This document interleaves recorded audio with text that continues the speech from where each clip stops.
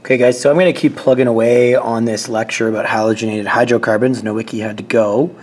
So I was just talking about biomagnification. I want to remind you about what biomagnification is.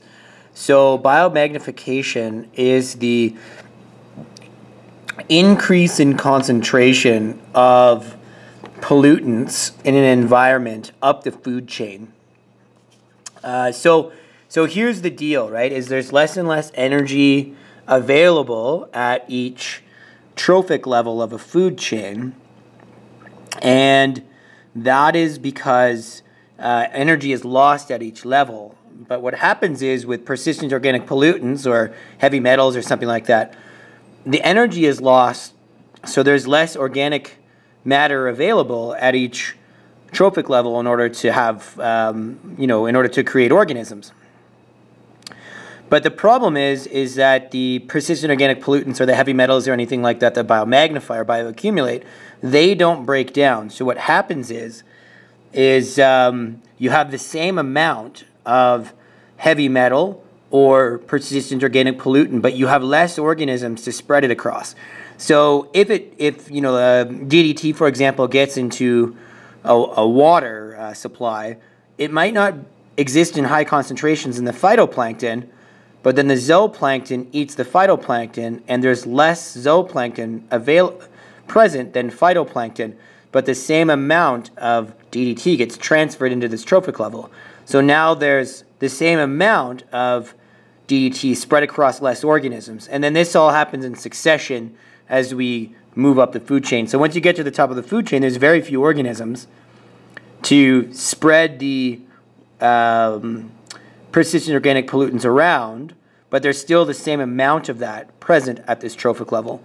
So it ends up concentrating in apex predators. So that's what happens with biomagnification. So we need to be aware of that when we're talking about dealing with halogenated hydrocarbons, because they don't break down in natural ecosystems. So we're going to discuss how halogenated hydrocarbon reactions even occur. So they occur mostly by addition reactions. So there's three main types of addition reactions you need to know about: hydrogenation, halogenation, and hydrohalogenation. So addition reactions occur when a halogen or a hydrogen halide, so something bonded to hydrogen, a halogen bonded to hydrogen, is added to an unsaturated hydrocarbon, so a double or triple bond, to produce an organic halide.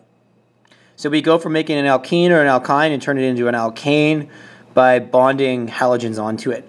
So double or triple bonds are much more unstable than single bonds, so that is why they are the site of addition. So polar molecules that are created will dissolve in polar substances, which is important to understand, and nonpolar molecules dissolve in nonpolar substances. So let me give you some examples of this. So let's say we have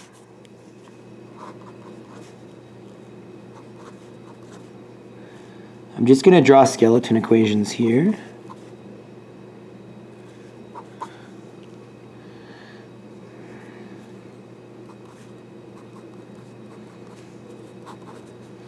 Okay, so let's say we have but1ene and hydrogen, H2 gas, and we're going to hydrogenate this. So we're going to add hydrogen. We're going to turn butene into butane. So this turns into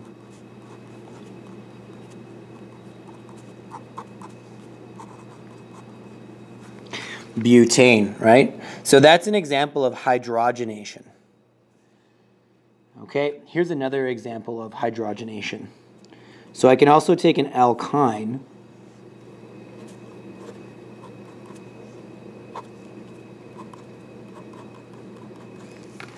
okay, so this is propyne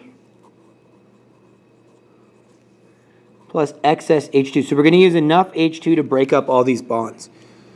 Okay, and then this is going, so when we say excess with these, we're meaning take the alkyne or the alkene to an alkane.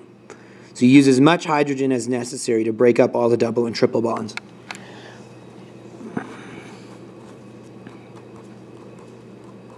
So if I use excess hydrogen, I can turn this into propane. So this is hydrogenation.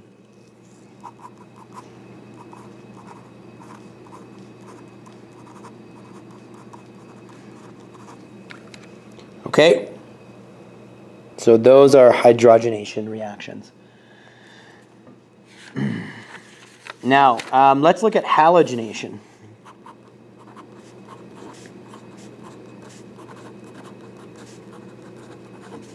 So it's similar, but rather than adding hydrogens, okay, we add halogens. Okay, so let's say we have this. Ethene, okay, plus Cl2, so chlorine gas.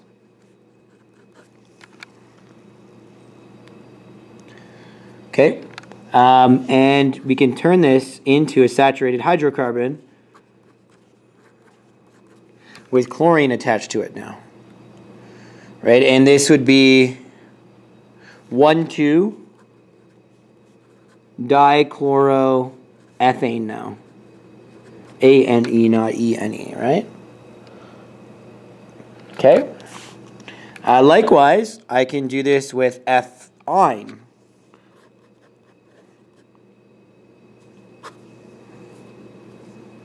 Okay, so ethine plus bromine, so excess bromine.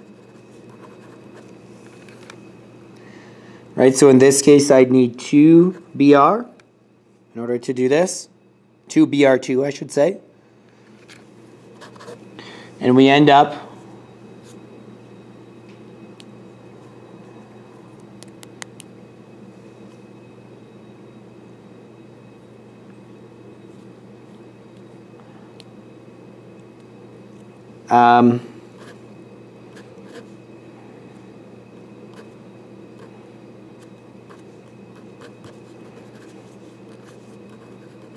with that, right? 1,2-dibromoethane. Okay.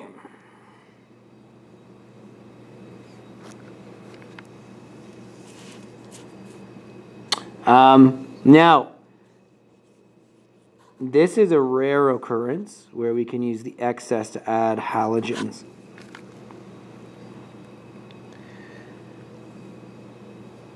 Okay, so usually what ends up happening with halogenation is we add halogens one by one, and then that reacts with H. Okay, so that's a very rare occurrence. So what happens with halogenation normally is, let's go back to this molecule, plus the Br2. What will normally happen here is this.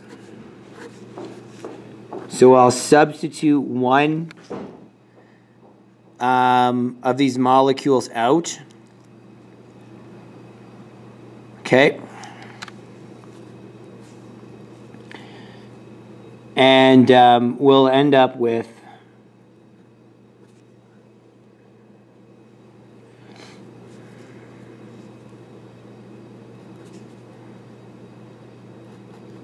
H2 gas being produced.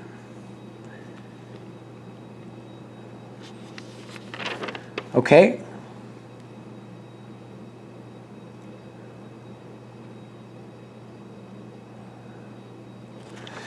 But I'm not normally going to take the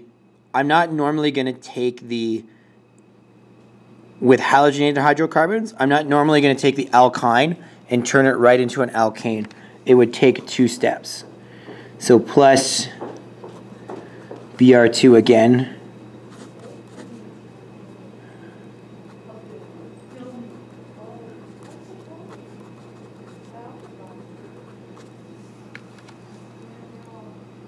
Okay, so that would normally happen in 2 steps. It wouldn't happen in one big step like you could with hydrogenation. It just doesn't work as easy. Okay, and that's because of the polarity of the halogen molecules. All right. Okay, guys, I've got someone to help me now, so I'm going to turn it over to my camera person here, and then I'm going to do the rest of the lecture on the board. Thanks. Okay, so we talked about hydrogenation, and we talked about halogenation. I want to talk about hydrohalogenation now. Okay?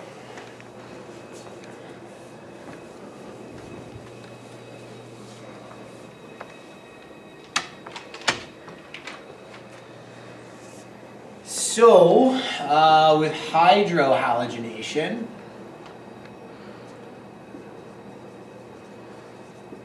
here's what we've got. So let's say we've got this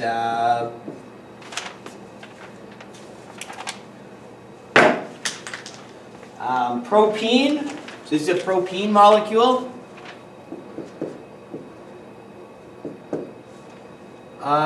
Plus a hydrogen halide, so HCl, for example, hydrogen chloride.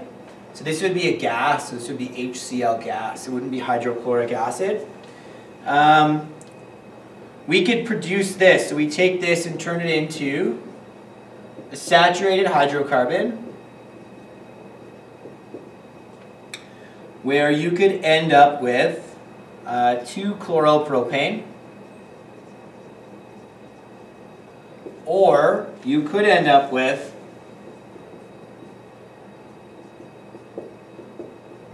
one chloropropane. You could end up with either or. All right? Now, let's say this was 2HCl. It would end up being both of these. Okay? So you just manipulate the temperature and the pressure of the reaction to determine where the chlorine goes. Okay? So, examples. So those are base examples, but let's look at some actual word problems here.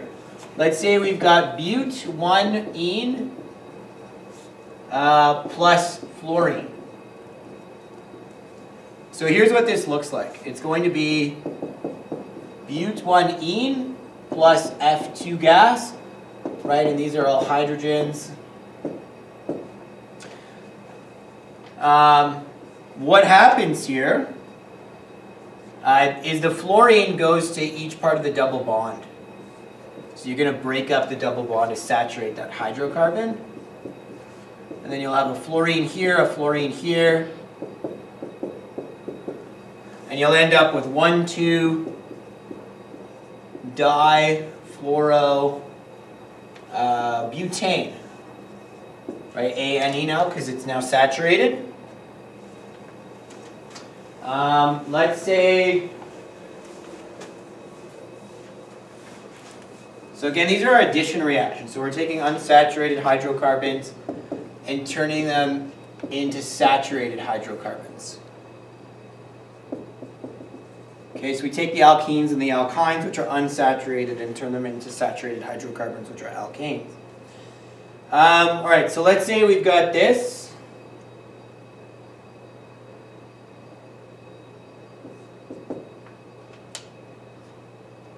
Let's say we have this 2. Again, but-1-ene again, we're going to have 2 of them, plus 2 HBr.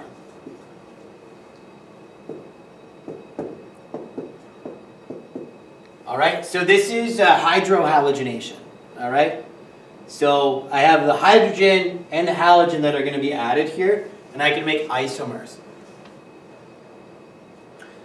So one's going to end up like this, and then one will end up with the bromine on carbon 2. Okay, and then you'd end up with 1 bromobutane and 2 bromobutane.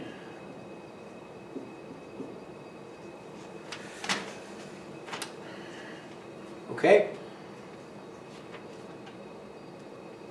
Another thing that we can look at,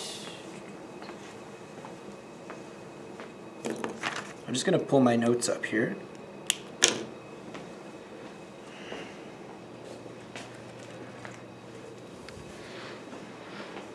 You need to know the difference between, when we talk about equimolar amounts with these reactions, and excess.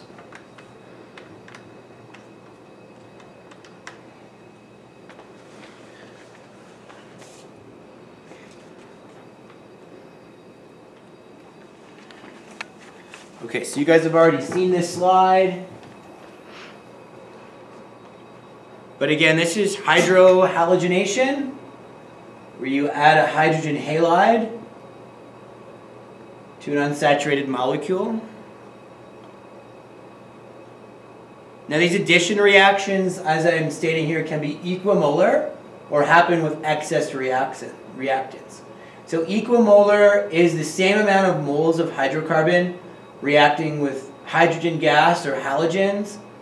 And so what's going to happen here is these are the halides, or the hydrogen gases, are essentially limiting reagents. So I'm not going to remove all the double or triple bonds. And then when we have excess, enough hydrogen or halogens will react to remove all the double or triple bonds and turn it into single bonds. Okay, I'll come back to substitution reactions. So let me show you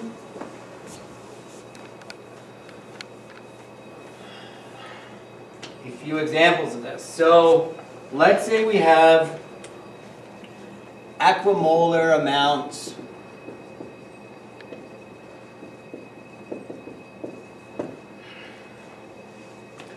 of but1-ine and chlorine. Okay? So what I have is this.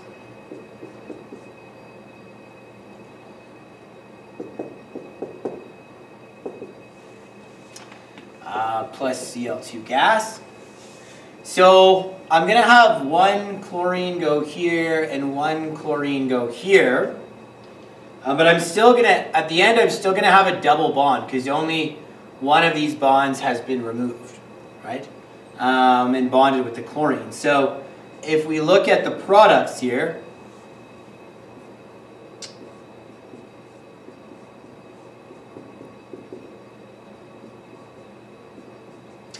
so remember, there's 1, 2, 3, 4 bonds on this carbon, and there's 1, 2, 3, 4 bonds on this carbon. So I still have a double bond. So I'll end up with 1, 2 dichloro but1-ene. So that's equimolar. Now let's say we have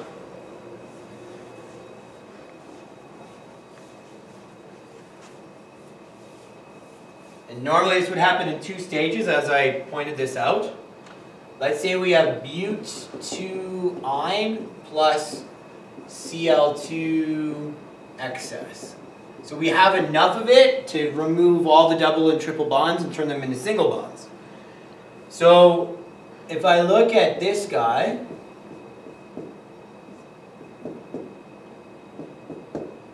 so that's but2-ine. Okay, plus Cl2 gas in excess. I have to remove 1 bond and 2 bonds, right? So that's going to take 2 Cl2 molecules to do that. So what we end up creating is, right, if we look at the first molecule, I'm going to end up making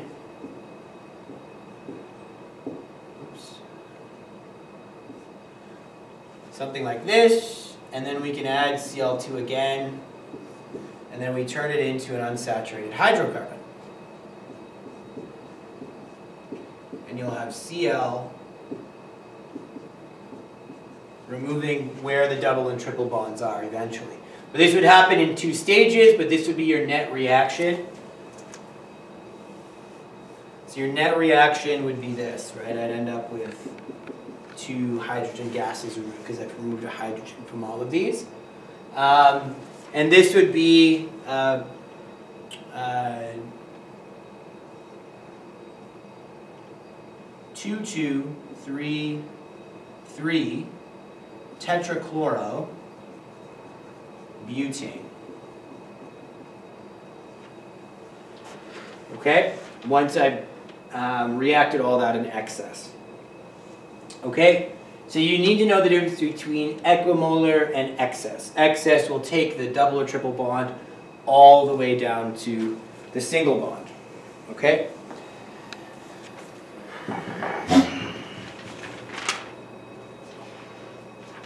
All right, so last little piece here with halogenated hydrocarbons, and then I'll end this lecture, are substitution reactions. So substitution reactions involve the replacement of hydrogen or another atom in an alkane. So this is key. Substitution happens in saturated hydrocarbons. Or in an aromatic ring. So benzene rings are considered saturated because their hydrogen, their electrons are all shared equally. With a different atom, in this case a halogen, in order to make a halogenated hydrocarbon. So substitution happens in more than just halogenated hydrocarbons. But what we're doing is we're swapping out molecules that are in saturated hydrocarbons. So light is usually a necessary catalyst. We use ultraviolet. And we'll use heat or acid catalysts as well to help make this happen. So we'll make a halogenated hydrocarbon, and then we'll make a hydrogen halide as a product. You might get isomers from this, and you'll have to separate them. The aromatic or the benzene rings don't change. All we do is swap out the hydrogens. You can have second and third substitutions, but here's the deal, is you can only replace one hydrogen at a time. So that would require multiple reactions in order to replace more than one hydrogen at a time. So let's look at how this works.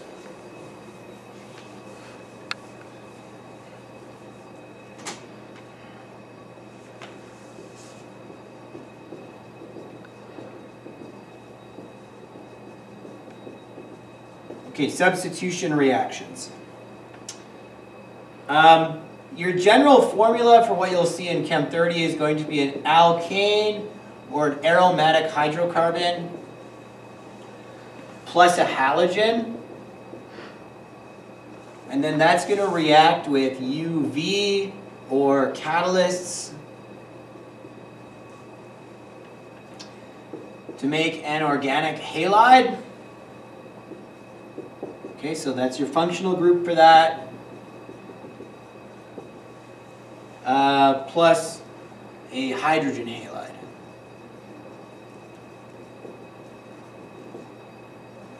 So H, whatever the halogen is going to be. Okay?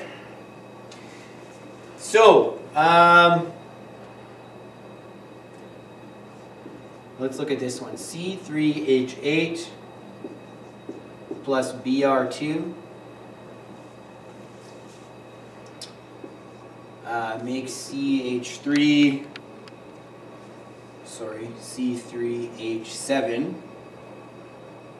Br, and that'll be a liquid, plus HBr. So I can only swap, because the bromines and the hydrogens can exist as single ions, you can only swap one hydrogen with a halogen at a time. So that's really what this is showing here. So I'm going to end up with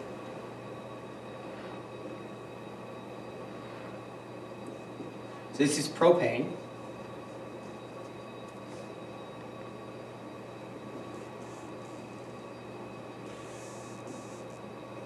Right, plus Br2. And then this is going to end up making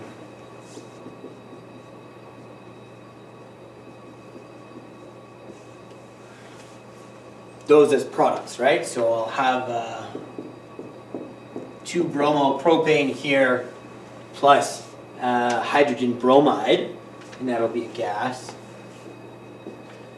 Okay? Now, if I wanted, so let's say the question says, show all isomers. Okay, well the other isomer is going to be a bromine, right, that ends up on a carbon 1. And I would need to have, so I can only swap one at a time, so I would make 2 HBr molecules, so I would need 2 Br2s, right? Because if I'm going to remove a hydrogen, I have to put it on a bromine molecule, so I would need 2 Br2 molecules in order to make both isomers. Okay?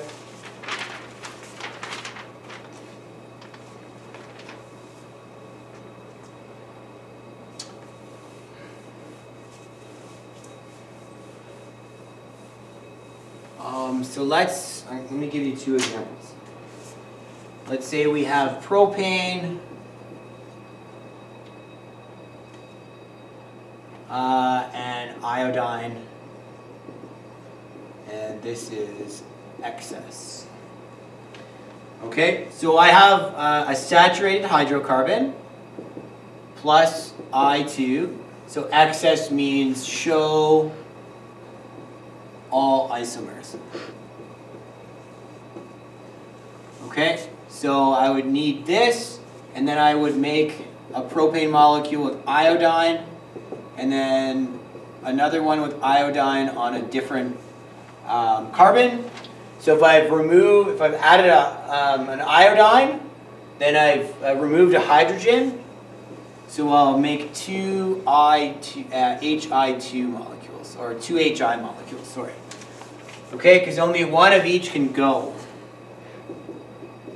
Right, so one will go here, and then an H comes back. And the other one will go here, and an H comes back to that. Okay, so we swap them out, but we swap them out one by one. Now let's say we have this.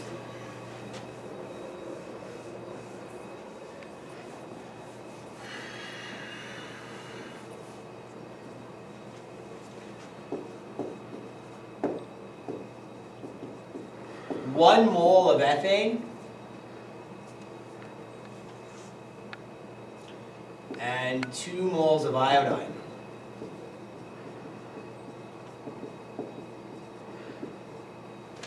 So this is it equimolar or not? We have to consider this. And I have 2 I2.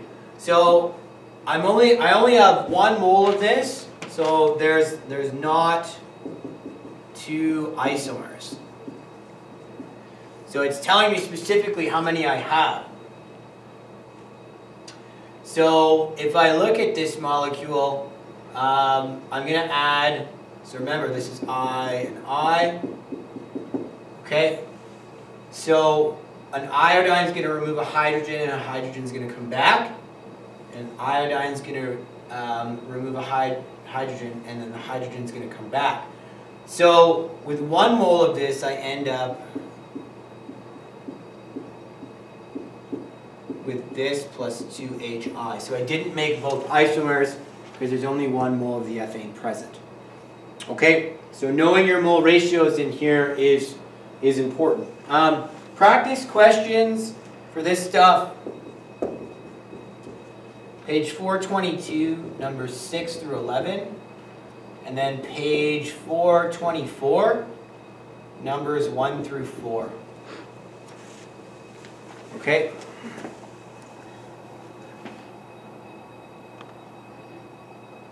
So you can see, these are in my notes, so these show substitution reactions. So again, this shows benzene, but what it shows is benzene plus chlorine gas. This is an iron chloride catalyst with ultraviolet radiation. You can only add halogens one at a time because you have to remove a hydrogen. And that's what this shows here. So I have 2 moles of propane, so therefore I can make 2 isomers, but 1 bromine goes over and a hydrogen comes to the bromine that's left over, and then the other Br2 molecule can make the isomer. So I only add them one at a time with substitution reactions. Right? Addition uses alkenes and alkynes, so it's different. So some reactions require more than one step to synthesize a product. I showed you that with building an alkane from an alkyne, converting it into an alkene first. Page 423, take a look at this. Sometimes we have to break molecules down again to build them back up. Polyvinyl chloride, or PVC pipe, is made by retrosynthesis. It's on page 423 of your textbook, but we're not really going to focus on it much. I just want you to look over it and be aware of the term. You might not necessarily be tested directly on it, though.